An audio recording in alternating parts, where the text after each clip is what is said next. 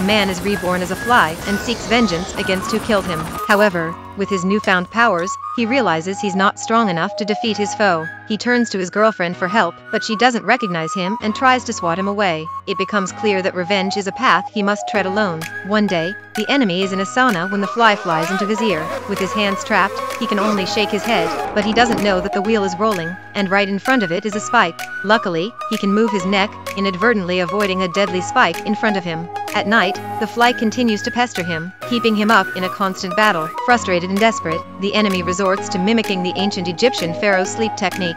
The next day, as the enemy is driving, the fly flies into his eye, causing the car to lose control and collide with a large truck. Miraculously, the enemy survives. The fly, now with a message, writes on the window, "I will kill you."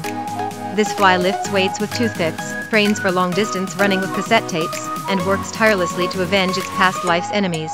The fly tracks down its past life girlfriend and uses tears to write a message on the table, seeking her help for revenge. The girlfriend crafts a protective face mask and a set of Wolverine-like claws for the fly. The fly locates its enemy and disrupts his activities at the gym, almost causing him to be crushed. During a barber visit, it agitates the barber, almost getting the guy sliced. The enemy can't take it anymore and invest money in sealing off his house, implementing strict security and even safe checks for entry. However, the fly sneaks in by hitching a ride on a guest, but security discovers it. The guards then surround the fly, wielding fly swatters. Unable to enter the house, the fly seeks help from its girlfriend. She pretends to visit the enemy and secretly loosens a screw, allowing the fly to enter. Armed with its claws, the fly captures the enemy, making him bleed. The fly even discovers a cannon in the enemy's house. The fly starts sending small amounts of gunpowder daily. The assassination plan begins. A man is reborn as a fly and seeks revenge on his enemy. His enemy kidnaps his girlfriend and threatens to crush the fly beneath their feet.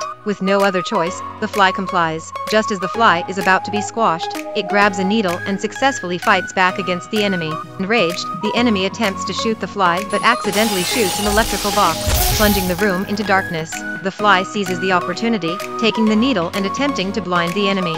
The enemy grabs a magnet and traps the fly, but he doesn't want to kill the fly easily. He's planning a more gruesome death by fire. However, he will find out he made a wrong decision. The fly unexpectedly dives into a flame, flies into the cannon, and shoots directly at the enemy while hitting the oxygen bottle, triggering a gas explosion that kills the enemies instantly. The girlfriend miraculously survives, as she is the protagonist. And yes, the other protagonist, the fly, is also reborn, because he too is a central character.